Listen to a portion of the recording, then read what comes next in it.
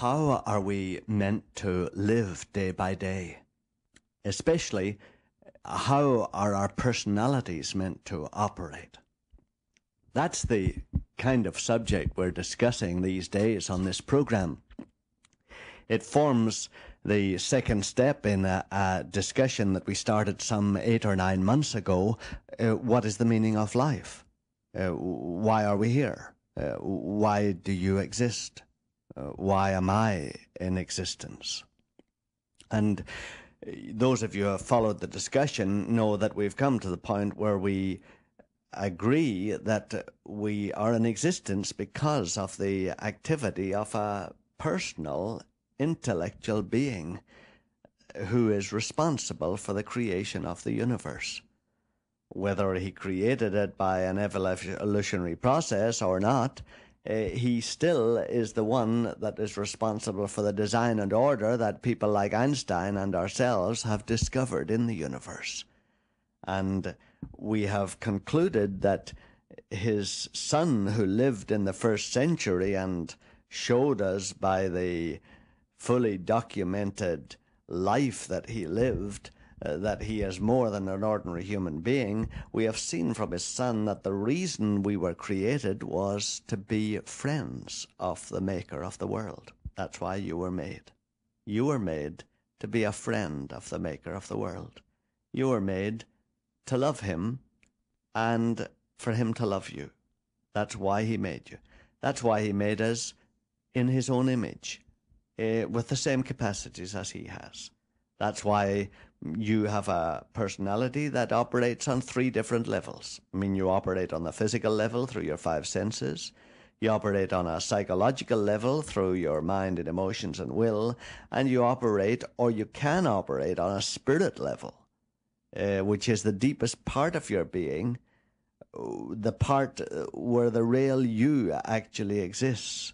And that part, of course, we've said several times, few of us seem to contact at all, except in moments of great crisis, where perhaps we look in desperation away from ourselves and away from the world around us, and we desperately grope around to find if there's any real being out there at all.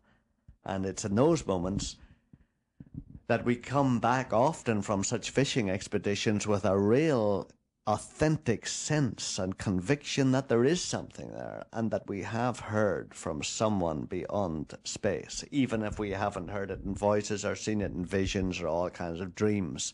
We've just sensed through the intuition of our spirits that we should do certain things, and we've done them, and often those things have become the basis of the whole direction of our lives. Many of us have come to moments of personal crisis, either financial or professional or domestic, when we have in despair turned from all that we can see in the world around us and from all that we can understand with our own minds and all that we can feel with our emotions, and we've desperately looked down into the depths. We think it's of ourselves, but it's actually into the depths of the spirit life that contacts the creator of the world. And at those moments, some of us have come up with revelations, it seems, or certainly deep convictions that have become the basis for the rest of the lives that we have lived. And so some of us have experience of that spirit level. But what we're talking about today is how those 3 levels of our personality were meant to operate. And what we have been saying, of course, is that most of us operate on the level of the body. That is, as if the body was the uppermost of those 3 levels. If you can think of a page divided into 3, you'd print body on the top space, soul in the next space, soul being the psychological part of us, and spirit in the bottom space. And most of us live that way. We live from the body, dominating the soul and crushing, of course, the spirit to death, so that we hardly have any awareness in our spirits at all, except for those of us who may have some kinds of experiences with spiritualists or that whole world of the evil spirit realm where you are able to contact spirits that seem to imitate the dead and that whole realm that is touched by Casey and others like him, that whole realm of evil spirit world that deceives you by imitating the real spirit of God world. Some of us have contacted that, but most of us have no experience of spirit at all, either good or bad. Most of us simply live as if we have a body and a soul.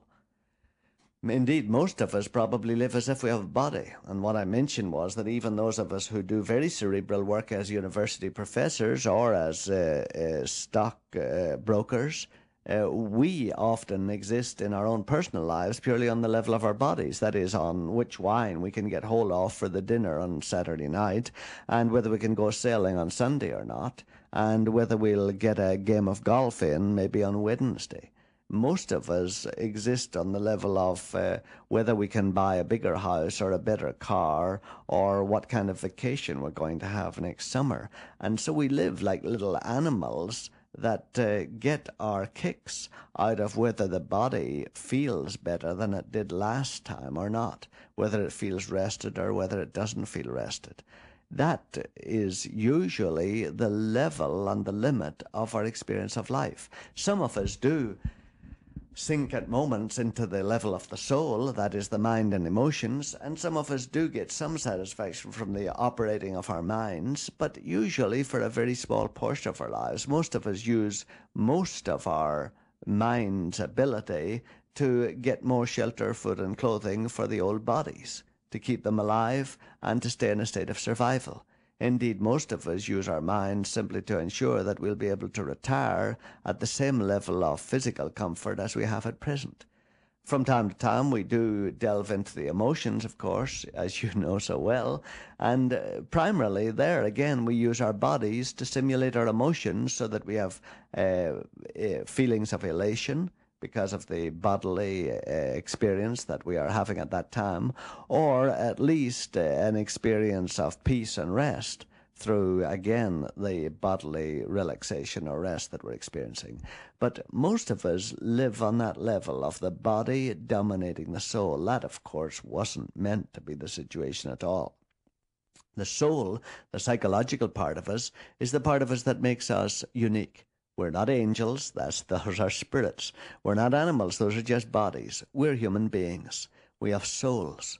But the soul is there as a natural instrument, as a neutral instrument. The mind, you remember we've said several days ago, can actually defend what you choose to make it defend. It can find reasons for anything. So if you are a barrister and you decide this guy is guilty, then you can use your mind to find the reasons for supporting that conclusion. Similarly, if you decide he's guilty, he's not guilty for some reason, you can find reasons that will support his acquittal. And so our mind and actually our emotions are pretty neutral instruments and need to be stimulated by something else. They can either be stimulated by the body or they can be stimulated by the spirit. Most of us, of course, live with them utterly dominated and enslaved by the body.